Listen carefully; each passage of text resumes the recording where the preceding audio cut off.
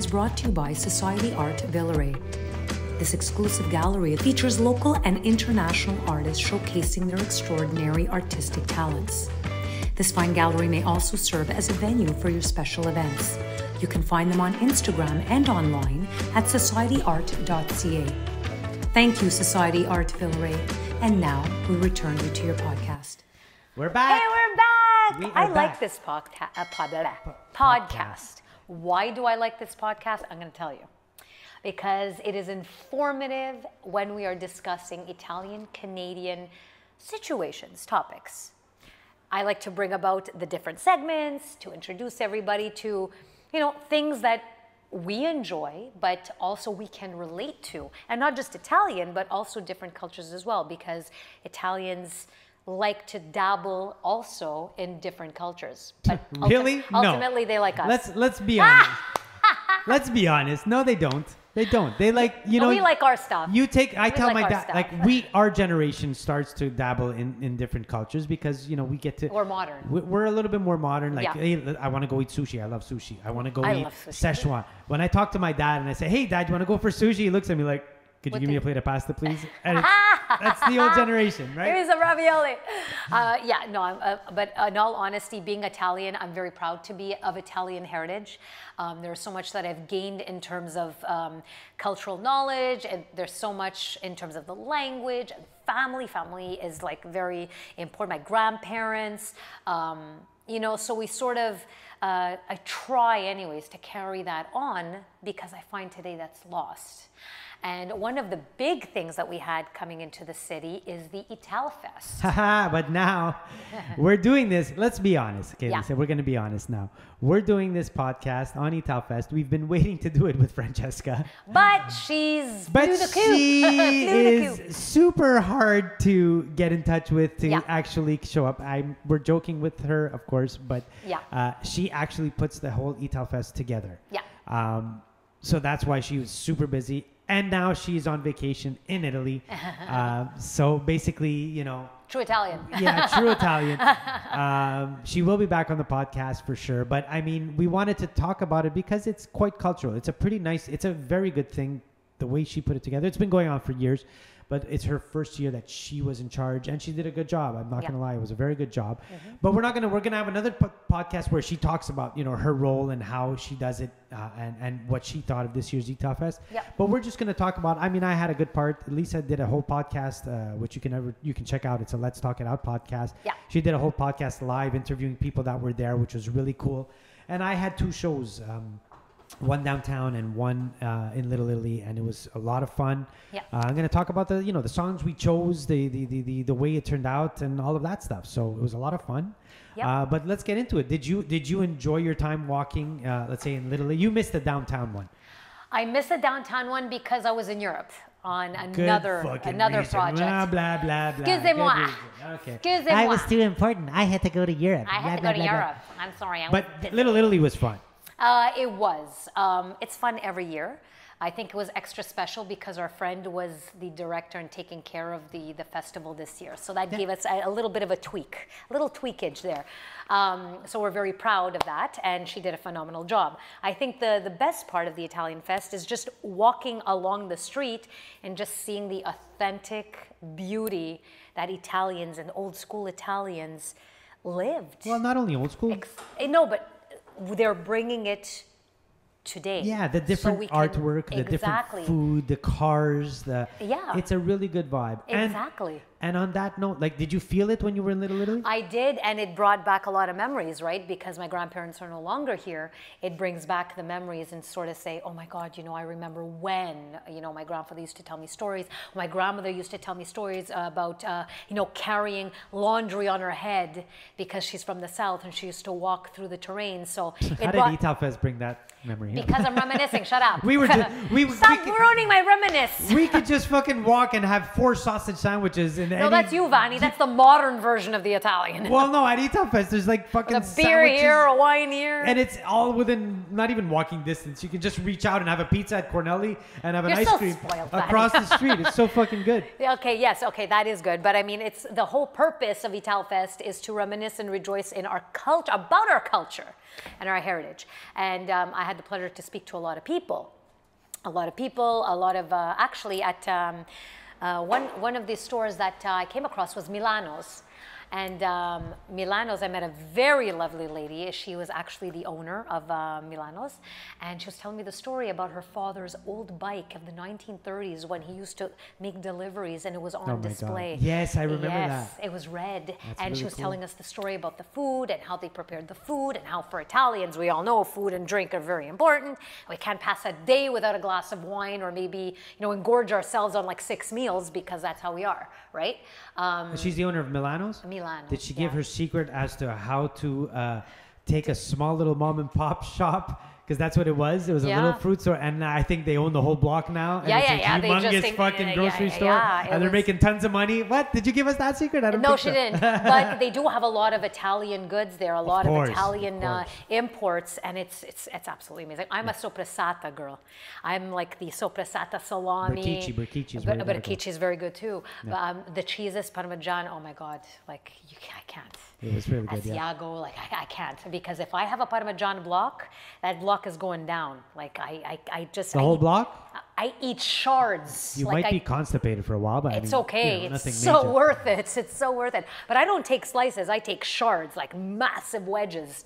It is so good. I'm going to give... Soppressata. Sorry, I got to cut you off here because you know what? This is all bringing back a great week. Yeah. And it was really nice in Little Italy. And this is... I don't want to be negative. I'm not, This is but you will. No. I will. Yeah. This is my one thing I'm going to say. So, because I was on both. So, basically, the way they do it is one weekend, it's 2 weekends long. One weekend is in Little Italy. The next weekend is downtown. Yeah. Which I can't say the spectacle, which is amazing. Yeah. So, that's my only comment that I'm going to make. Little Italy, and I guess they need time. Because Quartier des Spectacles is new. I think it's the second year they've done it there. Mm-hmm. So, it's a new thing. So, I guess I'm figuring they need time. Because Little Italy, they know. Everybody knows. Every store that's there puts out their stuff. You buy soccer jerseys of all the Italian teams. There's, tons of stuff. In downtown, that was the only thing I found. It's amazing to do it downtown because you're hitting more people. You're hitting an area that's beautiful. Central. Super central. You get a lot of people just walking by. And it's amazing that we're taking over downtown Montreal. But at the same time, I didn't feel it as Italian. Yeah, I can understand that. So the stage was really nice. The performances were really good. The Italianness was there in terms of music. They brought the culture, like there was an accordion player and a girl doing some acrobatic acts. Oh, sweet. It was cool, but I couldn't find an espresso anywhere. Oh, no, that's why you weren't happy. Well, no, but I mean, there should be that. I think there was not one cannoli vendor. There was not one place where you can play cards. There was not a bar. Now, I'm not expecting to open a bar, but I feel they should bring in a few more Italian cultures like ice cream, gelato, espresso. You can't get an espresso at an Italian festival. Or a panino or something, a sausage sandwich.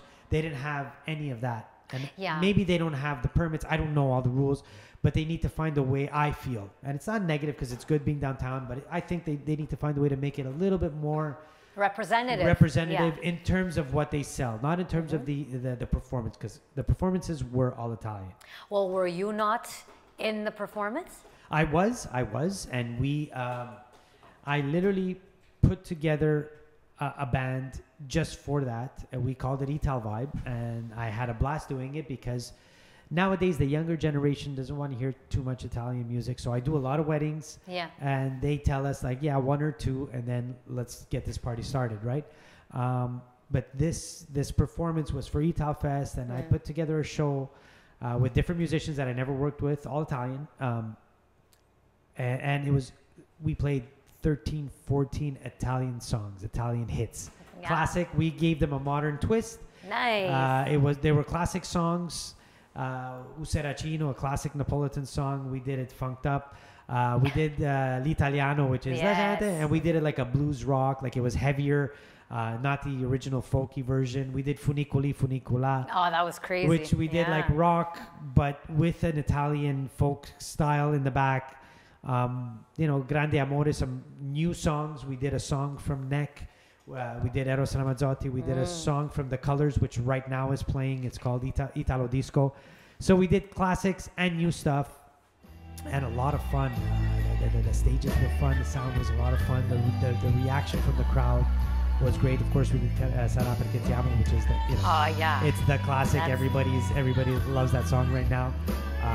But the people got involved. The band had a good time, and it was a lot of fun. It was good to see all the people singing the songs with us. Like, we made people sing with us, and everybody knew all the words.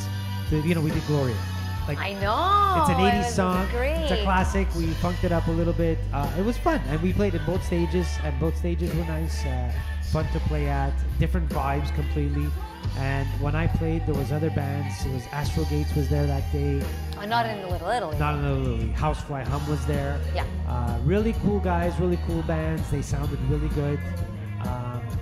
Who else did I see? In Little Italy, there was Nicola Ciccone, which Yes. was a big act. That was very good. Justin Saladino Justin was there. Saladino was there. There was really good acts, and it was a lot of fun. Gianni Bodo. And it was fun to play really traditional Italian stuff. It was It's fun. refreshing to hear. For me, it was fun. It was different, and I really, really enjoyed it. And I think we picked some good songs. Obviously, that came from the heart. Yeah. Myself and my brother picked them, and we had a good time. I mean, I won't say the audience had a good time. You, Lisa, you can say it. I It was could good. say that, yeah. Well, I was there doing the Italfest for our sister podcast, actually our cousin podcast. Let's Talk It Out. But I had the privilege of listening to a lot of the music, a lot of the, to see the bands perform, and it was definitely inspirational. I mean, to listen to all the old songs that we listened to when we were younger, I mean, it takes you back. And so when you put in a little bit of a modern twist and a modern vibe to it, it actually engages the younger population, which I hope it did. And I do know that some of the people in the audience were actually singing. And some of the people in the audience I actually knew. They approached me, they're like, Lisa. I know a lot of people. Not Oh many, my God, many, what but- a show off. I know a lot of people. No, well, I mean, I knew people who were there. Of course, I knew of people who were there. And they had nothing but very favorable things to say about your band when was you were, fun. yeah, when you were performing. They were dancing. There's a lot of people. There were people dancing Yeah, as of well. course, So everybody was engaged. And I think that's the whole point of bringing a community together, especially during times of, let's say, festivals of this sort, is that everybody has one thing in common, right? Yeah. And that they have one thing that they come together with, and that is the unity is for Italy. Now, the Italian flag, we know, is also the colors, what they represent. Now, I'm not going to go into it because I don't know every color exactly, but one of them represents unity. So I think that's very important, and that's Well, the whole major part of it.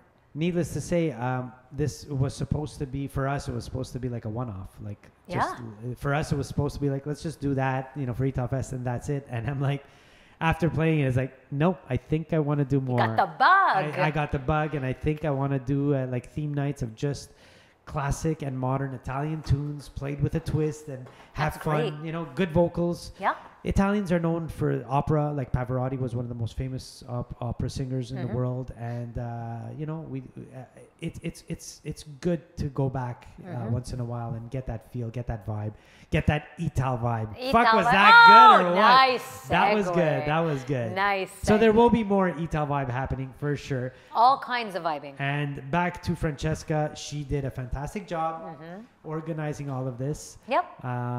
It was fun. It was fun. It was definitely. I just wish I had the scooter. Like, she had a scooter. She had the little cart, and she's driving around. Like, she was under stress, of course, and I'm downplaying the whole thing, but she was driving in there. She was being driven, and I approached her and I said, "Well, where's my coffee?" She's like, "I'm busy. Yeah. I'm busy right now." It was even hard. I'm busy. I have so many things. It was going on." so hard to get her even to interview her. Yeah, I'm making fun of her, but really, it was hard to interview. But I managed to stop her. I flagged her down, and she managed to give me a little bit of a, summary, a synopsis of how the event was going for her. And she looked like she was sweating and stressed. I'm like, okay. She had to reconstruct the stage Of course. hours before performances. So just to show That's a you lot. It's a the lot. things that happen at these type of big events. They're big events. It's a big undertaking. It's not let's set up 2 little speakers and have a little party here. It's a big ass fucking event. It's Exactly. days of setup and months of preparation. So Well, I'm sure they have Italfest other parts of the world or Yeah. in other cities. I know they have in Ottawa as well.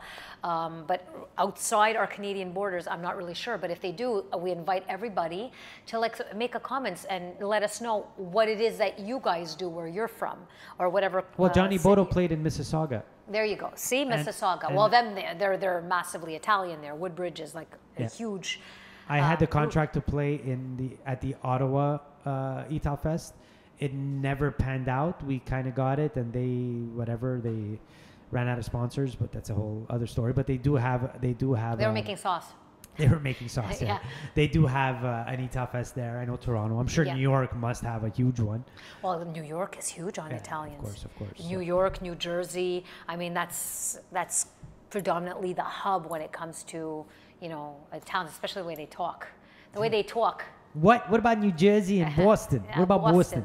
I like the way they talk. Talk. I like the way they talk. You guys need to know that Lisa is like a chameleon when it comes to languages. All of a sudden, if a francophone comes in, she becomes like the biggest purulent Québécoise ever. You don't Like, need hey, to hello, start comment ça va? Like she gets really heavy into it. Yeah, I and then know. an Italian walks by and ciao, come stai? But like from Rome, she'll give the Rome Rome, accent, ciao, and then come stai? all of a sudden, a Napolitano comes, hey, voglio, come stai? Tutto bene? Tutto a No, the posto. Calabrese comes out. Tutto a posto. No, but nobody will understand. Nobody will understand if I speak the Calabrese. Or you will pick up some words, but it'll just be mishmash. So, yeah, I don't speak the Calabrese that much. So that Guys, ends our. Yes, but Our if you podcast. were at Italfest, what are your thoughts? Share it with us. Send it to us. Put it in the comments. Write to us. Whatever. Share us your thoughts about Italfest this year. Yeah, What you liked, exactly. what you disliked, whatever. Just let us know. It's always good to know. It's always good to put in the comments. We want more food. And Just we saying. know the director. We know the organizer. Yeah, we'll wink, pull it wink. for you. Yeah, I know. The paninis were good. I just have to They say. were good, yeah. They were really like, wow. Okay, guys. So that concludes our podcast for this evening, and we'll see you guys soon. Bye-bye. Bye.